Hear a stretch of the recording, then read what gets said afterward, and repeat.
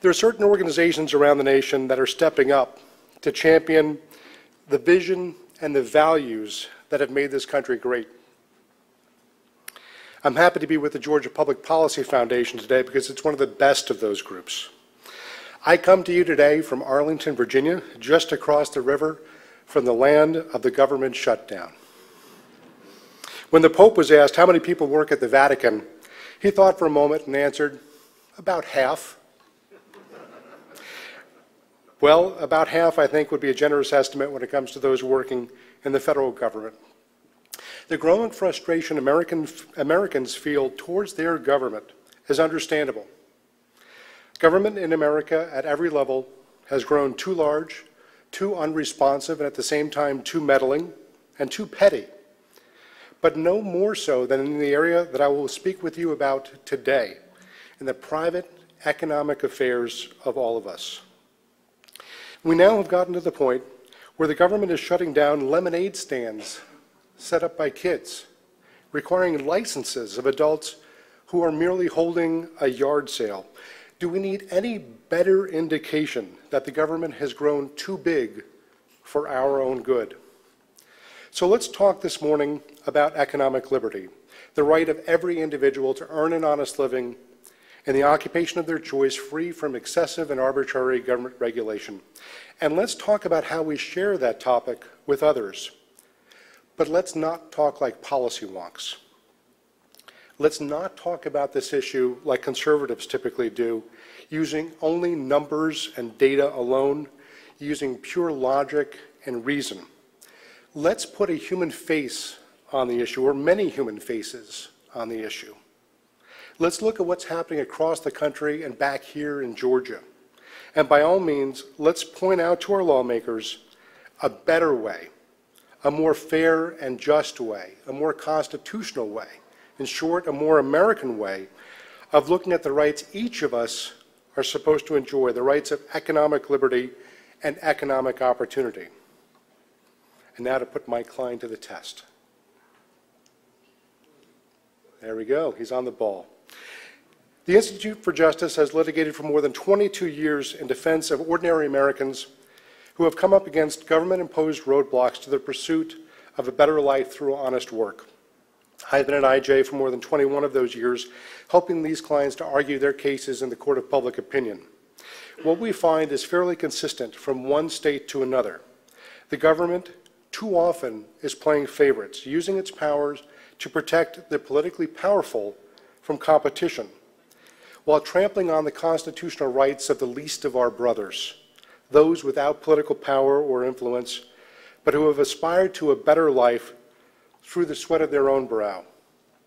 But if the Constitution means anything, if the ideal of the American dream means anything, the rights of those individuals without power or influence should be just as respected as those with lobbyists and political connections. Unfortunately, tragically, what we see is that in industry after industry, they rush to the government begging, please regulate us. What they're saying, in effect, is we got here first. Use your power to pull up that economic ladder so others can't compete with us. Pass laws that impose licenses to protect us from others. Pass laws to impose arbitrary educational requirements that limit competition. Put a cap on the number of people who can practice my trade so I don't have to compete against them. But this is not the proper role of government. Government in America is supposed to protect our rights, not protect the powerful from honest competition, not limit the opportunity to learn and work and prosper. The Institute for Justice did a series of studies looking at economic regulations in cities across the nation. This video tells the story of what we found. Just about everyone knows that government at every level is requiring more and more Americans to get a government-issued license before they can earn an honest living. In the 1950s, well, only about 1 in 20 Americans needed the government's blessing to do their job. Today, that number is more than 1 in 3, and government puts all kinds of requirements on would-be entrepreneurs, making it harder for these entrepreneurs to start and grow small businesses. Entrepreneurs like Chuck here. This is Chuck. Oh, Chuck hates his job, but Chuck has an idea. I'm going to fix computers in my garage and sell them for low prices. Chuck. My business will create new jobs for my community. Chuck, old boy. And give more young people access to computers. And then once my business really gets going, I can expand into a commercial space and... You live in Milwaukee. So? Actually, in Milwaukee, starting a business in your home means you can't work in your garage, can't have any employees, can't have any signs, and can't take deliveries. What? Unless you come up with the money for a commercial lease right away, you won't be starting your business at all. Well, if Milwaukee won't have me, I'm going to start my business somewhere else. That's the spirit. What Los Angeles needs is a good used bookstore. Actually, believe it or not, Los Angeles treats used bookshops like they were strip clubs or gun shops. You'll need a permit from the police to operate. You'll have to be fingerprinted. Anyone who sells you books may need to be fingerprinted too. For every book you buy, you'll have to stamp it with an individualized number that corresponds to a bill of sale that identifies the book and who it came from. The police get to inspect those bills of sale, and hold on, you'll also have to hold books for at least 30 days before you sell them, just in case the police have any questions. But the First Amendment to the Constitution protects my... The First Amendment? Well, how quaint. And hey, you're not planning on selling that copy of the Constitution to anyone, are you, Chuck? Oh, for Pete's sake. Balloon advertising? Well, that's an idea that's on the rise. Maybe you're onto something here, Chuck. But remember, Chuck, entrepreneurs aren't the only ones who have ideas. Bureaucrats have them too. Here in Houston, you're only allowed to use balloons to sell cars, or if you have a message that doesn't sell anything at all. That's ridiculous. You're right. All balloons now banned in Houston. Maybe Houston just ain't your kind of place, Chuck. How about D.C.? Oh, want to be an interior designer, huh? Not too bad. Not too bad at all. But in Washington, D.C., you'll need a license before you can tell people where to put those paintings, pillars, and planters. But that doesn't make any sense. Actually, that makes a ton of sense. And dollars, too. You see, existing interior designers lobbied the city to make all new interior designers, but none of the current ones. Take a test and pay a bunch of money to go into the interior design business. It's a win-win for the industry and the government. Interior designers get to keep out the competition, and government gets to make money. Don't go ruining a good thing by trying to lower prices for consumers now. Now you're talking, Chuck. Miami. Nice and sunny down there. Valencia oranges and lots of tourists, too. You want to be a street vendor, huh? Well, you just need to get a little old permission slip from the city government. Ready, Chuck? Let's go. Here's all you'll need. An occupational license from the City of Miami. An occupational license from Miami-Dade County. A license from the Florida Department of Business and Professional Regulation if you want to sell prepared food. Or, if you want to sell prepackaged food, a license from the Florida Department of Agriculture. Or if you want to sell gum, another license from the City of Miami. A City of Miami tax certificate. A State of Florida tax certificate. A certification from the Florida Department of Revenue that all your taxes have been paid. A copy of the current Florida Department of Motor Vehicles registration for your cart. A license plate for your cart. A cart certification form signed by 3 different bureaucrats from 3 different departments. And $500,000 in insurance coverage for any bodily injury or property damage caused by your vending. Got all your paperwork together, Chuck? Yes. Great! Now you're entitled to enter the street vendor lottery. If you're lucky enough to win, you'll be allowed to start your business. And the winner is... Oh! Not you. Tough luck, Chuck. This is still Chuck. He still hates his job. Any ideas left, guy?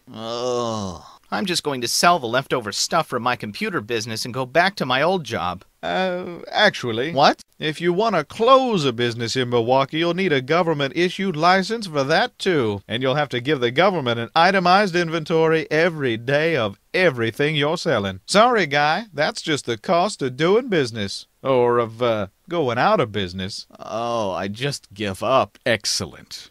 Now, if you'll excuse me, I've got to go fix this unemployment problem. Want to help people like Chuck? Visit www.ij.org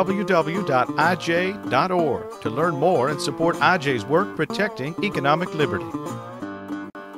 Did you feel for Chuck? And why?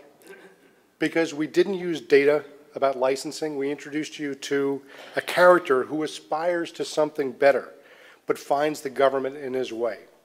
Think about how much better, how much more dynamic our communities would be if decisions about our private economic lives weren't made in the State House or in the City Council, but in your house. What kind of freedoms would we see ignited because of that freedom? You'd see factories rise. You'd see entire new communities developed. You'd see once abandoned storefronts filled with new enterprises. And you have no better example of this in the entire nation than right here in Atlanta with a fight of Larry Miller. This is Larry Miller. For the past 20 years, Larry has provided for himself and his family as a vendor. Larry has worked day in and day out in the Atlanta heat and humidity, hauling T-shirts, hats, foam fingers, water bottles, and more to sell to the fans of the Atlanta Braves and the Atlanta Falcons. You may think, what kind of a difference can selling a few water bottles make in the life of an ordinary American? Well, let me tell you, over the years, through these humble sales, through this dignified daily work, Larry has provided a good income for himself. Through the profits of that work, he has purchased a home where he has raised children and grandchildren. Through his vending, he has hired relatives and other people who have been down on their luck and in need of work, so they too, through their own efforts, could provide for themselves. Each day, Larry Miller demonstrates the power of one entrepreneur doing simple, good things that any American should be free to do. What could be more simple? But the city of Atlanta doesn't see it that way. Atlanta set up a sweetheart deal with a company to erect cramped kiosks citywide and force vendors, every single vendor, to operate out of them if they wanted to sell. Would these stands be free to use? Nope. Vendors who make a living earning nickels and dimes and occasionally dollars would be forced to pay the government up to $20,000 a year to operate out of these cramped and inconvenient stalls. The kiosks were a solution in search of a problem. So Larry did what any good American would do when faced with this kind of a threat. He filed a lawsuit. And this past December, Larry won. Larry earned a clear court ruling saying that there was no justifiable reason for the city to force vendors into these stands. The victory was clear. Economic liberty should prevail. But what was Atlanta's response to this ruling that merely said that the kiosks were a no-no? The city government set out police officers across the city to shut down each and every vendor, going so far as to even throw one vendor in jail when he verbally objected to being thrown out of business. So as of right now, vending across the city of Atlanta in any public space is against the law. So far, the mayor has defied 3 specific court orders designed to help the vendors get back to work. Now think about what that means for Larry Miller, who invested thousands of dollars in his own money to sell these items at each and every Braves game and other special events across the city. All of these items he needs to sell to support himself, to put food on his table, to put other people to work, to support his family, lay stacked in a warehouse gathering dust. And why? Because the city of Atlanta thinks that it should have the power to tell people like Larry whether they should be allowed to earn an honest living. Larry is not alone. This kind of human drama pitting the individual against the state or the city or the federal government is being played out in millions of different variations on the theme each day by entrepreneurs who want nothing more than to be left alone. But outside of vendors, these barriers to honest enterprise are only necessary for dangerous occupations, right? The licenses are needed only for jobs that are a clear threat to public health and safety, you think, right? Well, let me tell you about some people whose occupations are so dangerous.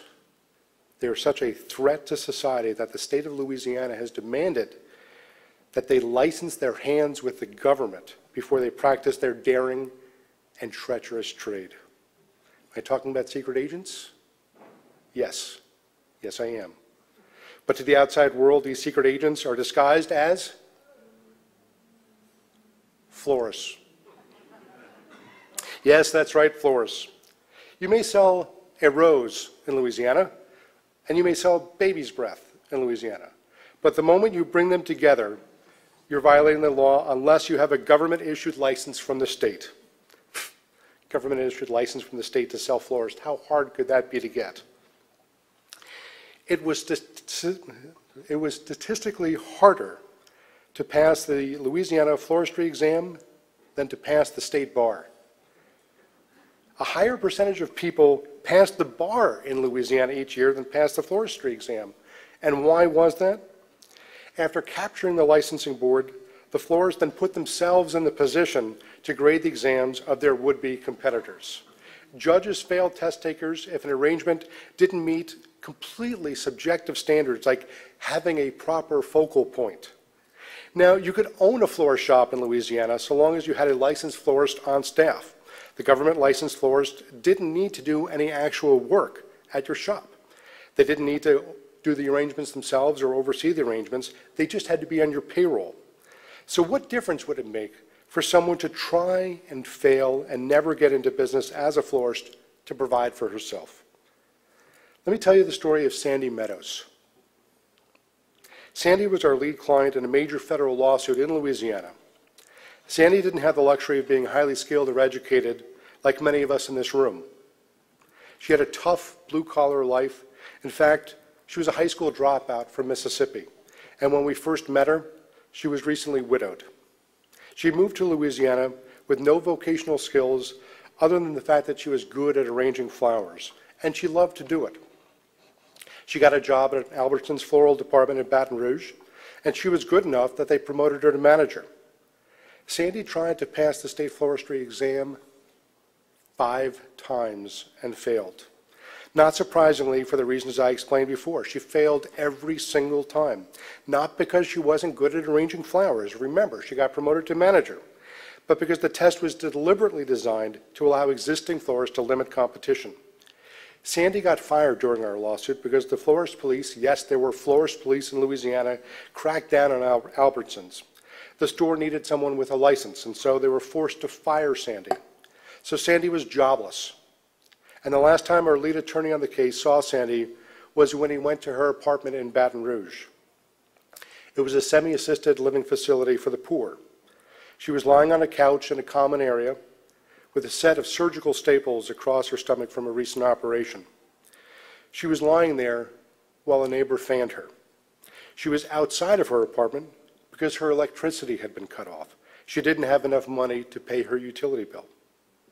Our attorney said it was about 100 degrees, and it was obvious to him that Sandy was in a lot of pain. He put Sandy in his car and drove her to a local grocery store to stock her empty cupboards. He paid $150 out of his own personal checking account to get her electricity turned back on. Then he took her to a hotel and checked her in so she could have air conditioning and at least one night of comfort. They were supposed to do the depositions the next day, but it was obvious that Sandy was in so much pain that that wouldn't happen. Our attorney returned to D.C. A few weeks later, he found out that Sandy died. She died alone and in poverty, unemployed, and broken. Why? Because the state of Louisiana was more concerned with protecting the power of the flower cartel than with protecting Sandy's basic right to earn an honest living. That is an absolute outrage, but that is the kind of thing that happens every day in our country when entrepreneurs have the audacity to pursue their vision of happiness against the wishes of businesses and politicians bent on preserving the status quo. Economic liberty is not some abstract idea. Economic liberty is Sandy Meadows. So is there any hope for entrepreneurs who want to fight the system and win? Let's look at another case out of Louisiana, where the monks of St. Joseph Abbey tried to sell discount caskets to the public, but were met by fierce opposition from funeral directors who tried to use government power to shut them down. St. Joseph's Monastery is more than 100 years old. The monks live a simple monastic life. Like every other Benedictine order, they must be financially self-sufficient. They grow their own food, pay their bills, and care for the local poor. And when Hurricane Katrina destroyed the land they used to provide for themselves, they had to start a new business to pay for their needs. So they started selling wooden coffins that they had made for years for members of their own order. When the public saw these simple, dignified boxes, they liked them and wanted to order them for members of their own family. For having the gall to sell discounted caskets without a government-issued funeral director's license, the monks were threatened with crippling fines and even jail time. Jail time. The state said the monks had to turn their monastery into a funeral home. Each of the monks had to become licensed funeral directors to sell what amounts to a box. But unlike in Sandy Meadows' case, when the monks sued, the court paid attention. There was judicial engagement. The courts looked beyond the empty claims the government tried to use to impose this anti-competitive law, and court after court ruled in the monks' favor. Louisiana has appealed its case now to the U.S. Supreme Court, and will know within a matter of a week or so whether we'll be able to set a very important national precedent protecting all entrepreneurs, including monk entrepreneurs. Let's look at more entrepreneurs who fought the system and won. First, let's look at Hector Ricketts, a van driver from New York. Hector wanted to start a commuter van service like they had back in his native Jamaica. The vans would ride regular routes, charge passengers only $1, and drive them wherever they needed to go within the city. But what Hector soon experienced when he tried to set up a van service was a terrible lesson in American realpolitik. The buses and trains were union-dominated. The unions funded politicians who counted on the unions for manpower and votes, in addition to financial support. The politicians used their power to protect the unions from upstarts like Hector and anyone else who would better serve the public. Any of these individuals were out of luck. And who was one of the greatest champions of the unions against us? Anthony Weiner. Laws were passed to stifle van service. Vans, if they operated at all, couldn't deviate from a limited path, and even if they wanted to drop off a female passenger at her door and watch her safely get in, rather than dropping her blocks away in a dangerous neighborhood, they couldn't do it. And the cops, at the behest of the politicians who were acting on behalf of the unions, were merciless in their ticketing of the drivers. Despite facing enormous obstacles, Hector ultimately prevailed, and his vans continue to operate to this day, not only putting people to work, but taking people to work. And there is more good news that arises out of Hector's success. Hector has become a model and a source of business for other entrepreneurs across the neighborhoods where his vans operate, thereby helping to grow the economic pie. These individuals now provide services like auto repair and auto maintenance for his vans, restaurants and cafes for his drivers and passengers, and so much more. Entrepreneurs of many races are now getting a foothold on the first rung of the economic ladder thanks to the success of a single entrepreneur, Hector Ricketts. This is a story that could and should be replicated time and again across the nation if the government would limit its regulations to those that legitimately protect the public health and safety and resist the urge to engage in the conspiracy of crony capitalism. Crony capitalism is exactly what Mississippi African hair braider Melanie Armstrong faced in her quest to help women across the state provide for themselves through braiding. Melanie quickly ran up against the cosmetology cartel. For Melanie to legally teach braiding, which is nothing more than the artistic weaving and braiding of hair, Mississippi demanded that she spend $10,000 and 3,200 hours of government-mandated training. 3,200 hours, not one of which actually taught you how to braid hair. That is enough time to become licensed in all of the following professions. You can become an EMT, 122 hours, paramedic, 1,700 hours, ambulance driver, 8 hours, law enforcement officer, 400 hours, firefighter, 240 hours, real estate appraiser, 75 hours, and hunting education instructor, 20 hours, and still have 600 hours of training left over. all to braid hair. Well, Melanie fought the Mississippi's silly law and won. Today, women may braid hair if they merely register with the state. And what difference has Melanie's victory made? Now hundreds of women have stepped out of the underground economy, where they once feared that next knock on the door would be a government regulator looking to shut them down because they didn't have a license. These women now operate out in the open, advertise for clients, advertise for new employees, and little by little, lives are getting better and better as these individuals go after what they define as their pursuit of happiness. And thanks to the teamwork of the Georgia Public Policy Foundation and the Institute for Justice, the same story is now true for African hair braiders here in Georgia. So if we are to persuade our fellow citizens that economic liberty and opportunity are important, we must be storytellers. And yes, we must also have data and facts. Those are important too. You need to back up your stories with context to show that the Larry Millers of the world are not alone. Facts and data can demonstrate that Larry's story represents just the tip of the regulatory iceberg that threatens to sink our economy if things don't change. In a national study IJ issued last year, we examined the effects of licensing laws in all 50 states and Washington, D.C. The report looks at more than 100 low and moderate income occupations. We're not talking about technical jobs like being a doctor or a lawyer. We're talking about jobs like being a barber or a preschool teacher. Here's what we found.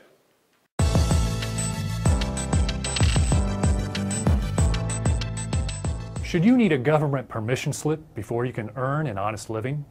It's called occupational licensing, and a new national report released by the Institute for Justice shows just how widespread and costly it has become. In the 1950s, only 1 in 20 workers needed a government license to work. Today, it's 1 in 3. To get a license to work, the government forces you to clear one hurdle after another: education or training, passing tests, paying fees, and more. Too often, these hurdles take time and money to jump. They make it harder and harder for people to find jobs and to build new businesses that create jobs. How much harder? To find out, we examined licensing laws for 102 occupations in all 50 states and the District of Columbia. We looked only at low and moderate income jobs like interior designers, massage therapists, and shampooers, not doctors or lawyers. On average, these licenses require you to pay $209, pass an exam, and complete more than 275 days, or about 9 months, of training and experience. 1/3 of these licenses take 1, 2, or even as many as 6 full years to earn. That's a lot of time and effort spent getting permission to work instead of working. And we haven't even talked about costs, like tuition for required schooling. Which states are the worst for licensing? Louisiana licenses the most lower income occupations at 71. Hawaii has the highest hurdles. And the very worst states for would-be workers have a lot of licenses and high hurdles. Arizona leads that list, followed by California, Oregon, Nevada, Arkansas, Hawaii, Florida, and Louisiana. In those 8 states, it takes an average of 1.5 years of training, an exam, and more than $300 in fees to get a license. Unfortunately, research provides little evidence that government licensing like this makes the goods and services you buy any safer or better. Instead, it raises costs for consumers and reduces opportunities for workers. We found at least 4 other reasons to doubt that many of these hurdles are necessary. First, some licenses simply don't make sense. Should you really need a license to shampoo hair, be an interior designer, or work as a funeral attendant? Second, the vast majority of jobs we studied are done in one state or another without licensing. Shampooers are licensed in only 5 states, interior designers in only 3 states in D.C., and funeral attendants in a mere 9 states. The question is, what's happening in states not licensing these jobs? It's hard to believe there is a dangerous epidemic of shampooing in 46 states. Licenses like these should probably be scrapped. Third, licensing requirements are often wildly inconsistent from one state to another. Take manicurists. 10 states require at least 4 months of training, but Iowa requires only 9 days. Alaska, just 3. Do manicurists in, say, Alabama and Oregon really need so much more training? Lowering hurdles like these would make it easier for more people to find work and create jobs for others. Fourth, the difficulty of jumping licensing hurdles often has little to do with the safety risk of the job. The hardest occupation to enter in our study is interior designer. It takes 6 years of education and training, plus an exam and fees, all for a harmless occupation that is practiced safely in 47 states without licensing. Compare that to emergency medical technicians, who quite literally hold lives in their hands.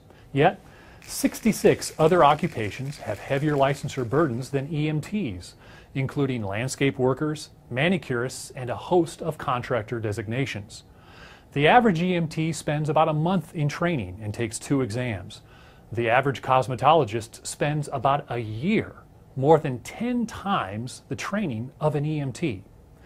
This doesn't mean that EMTs should face higher hurdles. Other occupations should face lower hurdles, or none at all. Licensing may have little to do with protecting public health and safety, but it does protect those who already have licenses from competition. Raising barriers keeps new competitors out and prices high. If state lawmakers want to help more people find jobs, they should start by clearing away licensing barriers that do little more than protect some people from competition by keeping others out of work. Discover more at ij.org/license to work.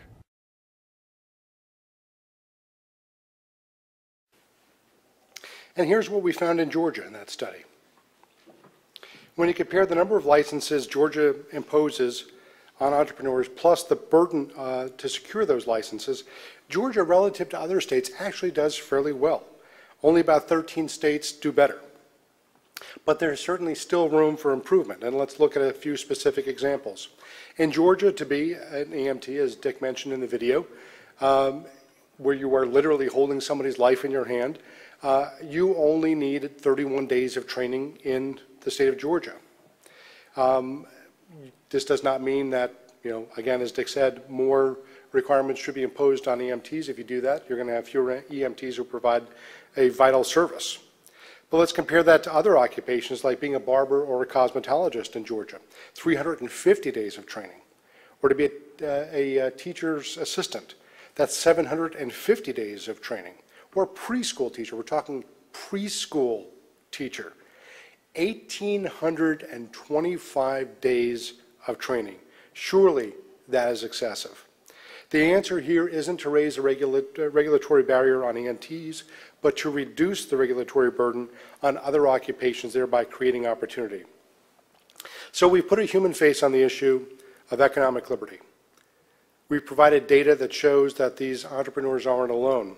How about now providing lawmakers at every level with a guide that they can employ to make things better for every entrepreneur and business owner across the state?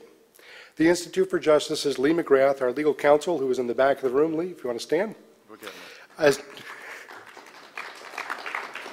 Oh, fine, you applaud Lee, but not me. That's fine. He hasn't even done anything yet.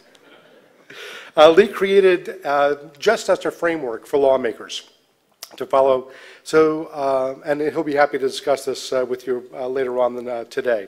First, Lee suggests that as many businesses as possible should be allowed to operate in a truly free market. And if problems arise, then individuals can resort to private civil action. So if you hire a landscaper to do work in your yard and that landscaper doesn't do well, that landscaper shouldn't need a government license to do that work. But if a problem arises, then the homeowner can withhold payment until the conflict is resolved, a private civil action. The next highest level of government involvement is inspections. Inspections are a way to ensure what lawmakers and the public actually want. Say, for example, clean restaurants. The best chances of making that happen are through inspections. If you want a clean restaurant, you don't necessarily license the chef, you don't license the dishwasher, you just conduct inspections from time to time. Next comes bonding and insurance requirements.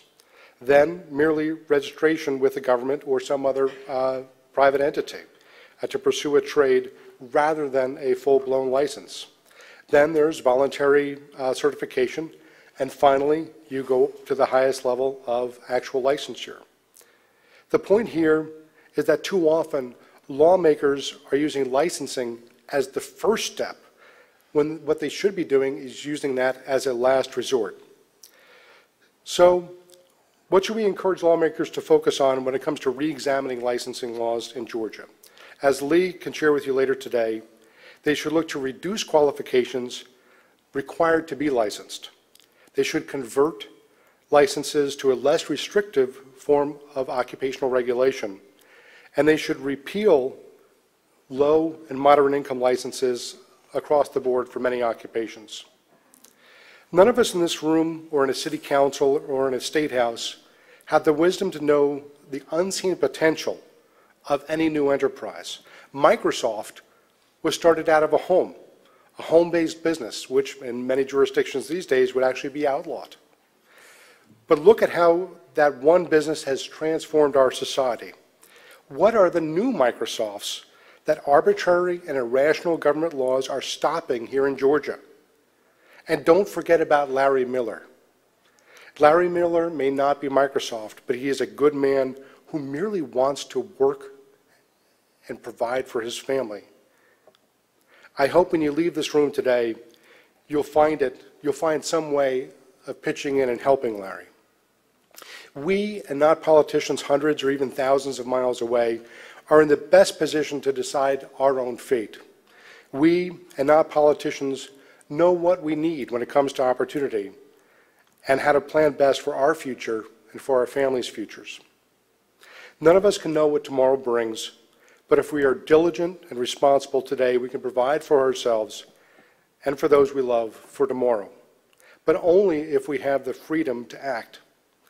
Our nation was built by producers, by entrepreneurs who had a vision and who lived in a place of freedom. Let's never lose that tradition nor surrender that proud heritage. Thank you.